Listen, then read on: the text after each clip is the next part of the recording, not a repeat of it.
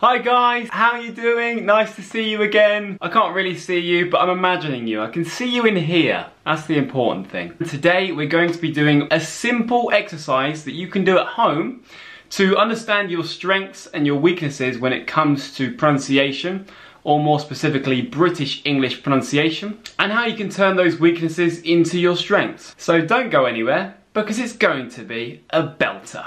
You're watching Real English with Real Teachers. Real Teachers. So today guys, we're going to be looking at a pangram. A pangram. So a pangram usually is a sentence or a piece of text which contains all of the letters of the alphabet. Like this one. When zombies arrive quickly, facts judge Pat. Or the 5 boxing wizards jump quickly. And one more for fun, pack my box with 5 dozen liquor jugs. So that's a pangram, but today we're looking at a phonemic pangram, which is a bit different, and it's not about letters, it's about sounds. So a phonemic pangram is a piece of text which contains all of the phonemes, or all of the sounds, in a language. And in this particular language, English, we have 44 sounds, which you may already know. If you don't know those sounds, I recommend you check out the video I did a couple of weeks ago, where I went through all of the vowels and all of the consonants of the English language. So I always use a phonemic pangram in my first lesson with a student who wants to work on their pronunciation.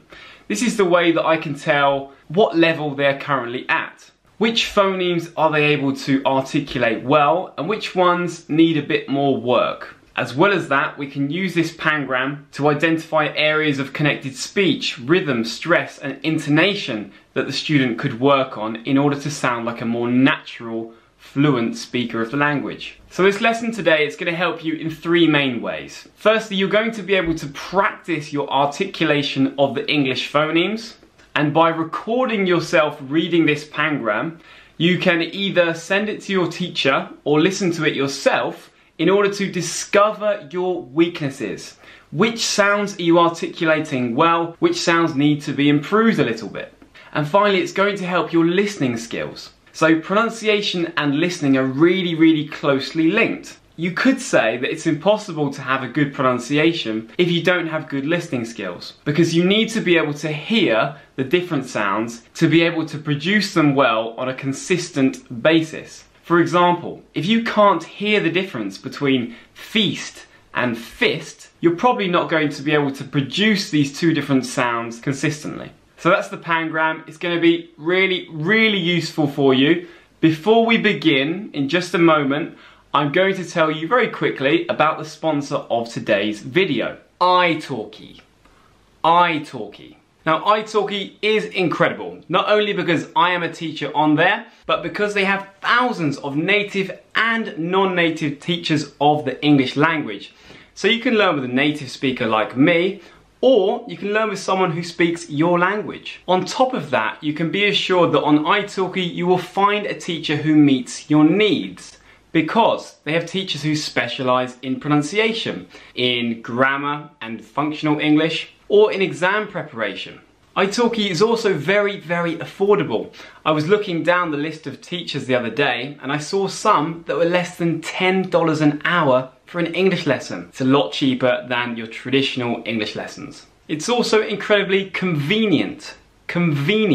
Because you can learn from the comfort of your own home. You just book a lesson, download Skype, and connect with your one-to-one tutor on there. And because you are one of our subscribers, after you book your first lesson using the link down in the description box, ITALKI will give you $10 of credits to spend on your next lesson. So enjoy that, but let's get back to the video. Okay, are we ready for the pangram? So what you can do is listen to me read it first, and then after you can read it yourself and record yourself. If you have a really good ear, and you are able to distinguish different sounds like E and I, or and ah, what you should do is listen to that recording back and try to compare it with mine, so that you can see which sounds you are articulating fully and which ones you maybe need to tweak a little bit. If, on the other hand, you want some feedback on your pronunciation, what you can do is send that recording to your teacher and ask him or her to give you some feedback. You can even book a lesson with me. My website link is down in the description box and I will give you some feedback. But let's get going with the pangram. This one is called The Boy Who Cried Wolf. And it's about a naughty little shepherd boy who was very bored. He was bored stiff, he was bored out of his mind, and he decided to tell a fib. And this fib ended up costing him his life. There was once a poor shepherd boy who used to watch his flocks in the fields next to a dark forest near the foot of a mountain. One hot afternoon, he thought up a good plan to get some company for himself and also have a little fun. Raising his fist in the air, he ran down to the village shouting, "Wolf! Wolf!" As soon as they heard him, the villagers all rushed from their homes, full of concern for his safety, and two of his cousins even stayed with him for a short while. This gave the boy so much pleasure that a few days later he tried exactly the same trick again, and once more he was successful. However, not long after, a wolf that had just escaped from the zoo was looking for a change from its usual diet of chicken and duck. So, overcoming its fear of being shot, it actually did come out from the forest and began to threaten the sheep. Racing down to the village, the boy of course cried out even louder than before, "Wolf! Wolf!" Unfortunately, as all the villagers were convinced that he was trying to fool them a third time, they told him, "Go away and don't bother us again." And so the wolf had a feast. Yummy, yummy, yummy. What a silly boy. So now it's your turn to record your version of the pangram. Record it, listen to it back, compare it to mine, and make some notes. Try to think which sounds am I articulating well, and which ones do I want to improve.